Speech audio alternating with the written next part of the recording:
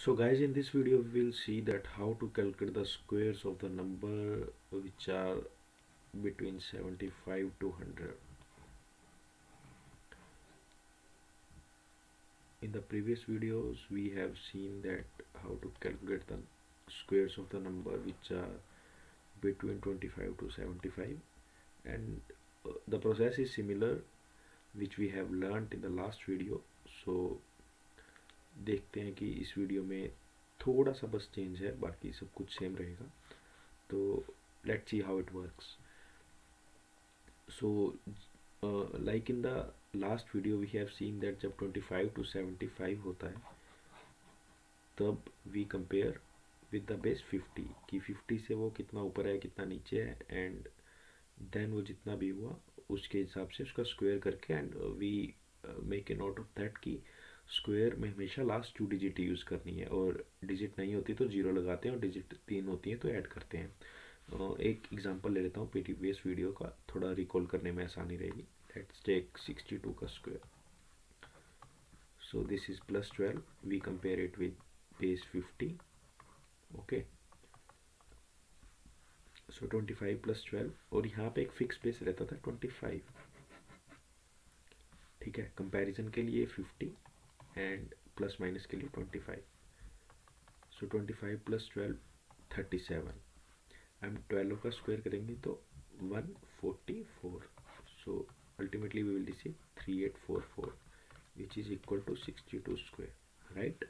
सो अभी देखते हैं कि लाइक हमें 99 का स्क्वायर करना है, तो इसमें थोड़ा सा चेंज आ जाता है कि जो प्लस माइनस होता है वो जब एक्चुअल प्लस माइनस करेंगे तब उसका डबल इम्पैक्ट आएगा इंटू 2 वाला, और स्क्वायर करने में सिर्फ x की वैल्यू का स्क्वायर होगा. लाइक मैं आपको अभी बता देता हूँ, थोड़ा सा टाइम लगेगा बस.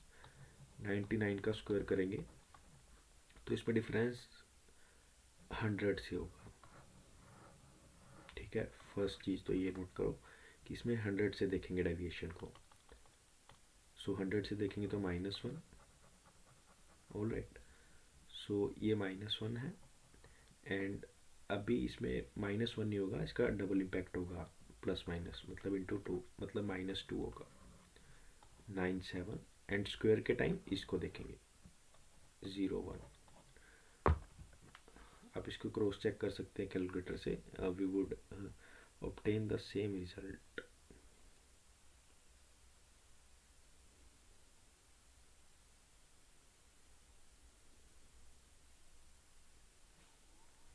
अच्छा हाँ, यहाँ पे 98 होगा, because what we have done, इसको -2 करना था. तो या तो देखो दो तरीके हैं इसमें, या तो 99 में से सीधा -1 कर दो, या फिर 100 में से -2 कर दो, जैसा भी इजी लगे. ठीक है, बट अगर 100 में से करोगे तो you would have to remember कि डबल माइनस होगा, और अगर सीधा 99 को टैग करोगे मतलब एक्चुअल वैल्यू को, तब सीधा सिर्फ -1 होगा. एक एग्जाम्पल और देख लेते हैं, 98 का स्क्वायर, तो यहाँ पे -2. अब अगर सीधा -2 करना है तो 98 - 2 96 आ जाएगा, या फिर कर दो 100 - 4, एक ही बात है. ठीक है, जैसे भी आपको इजी लगे, मैंने दोनों तरीके बता दिए.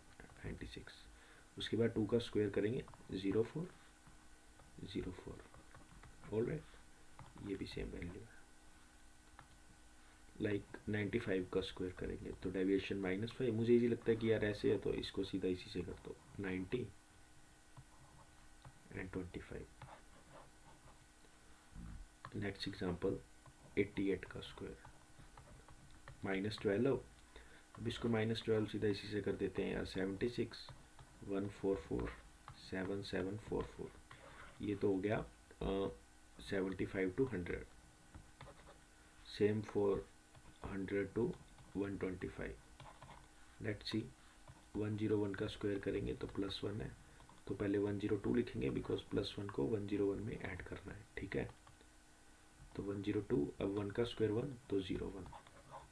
This is the answer. Let's take another example. 102 का स्क्वायर करेंगे +2, इसमें +2 ऐड करेंगे तो 104. 2 का square 04. So this is the final answer. Now let's see, 103 का square is equal to +3 plus 3 को 103 में ऐड करेंगे तो 106 plus 3 09. Let's see 111 square plus 11. When we will add, then we would obtain 122 and 11 का square 121. So 1 2 3 2 1. Last example बता दो कौन सा लेना है, वही लेते हैं. 124 ले लेते हैं plus 24, then 148 5 7 6 6 7 3 5 1. This is the final answer. Okay, so I hope you guys liked it. So, thank you and have a nice day.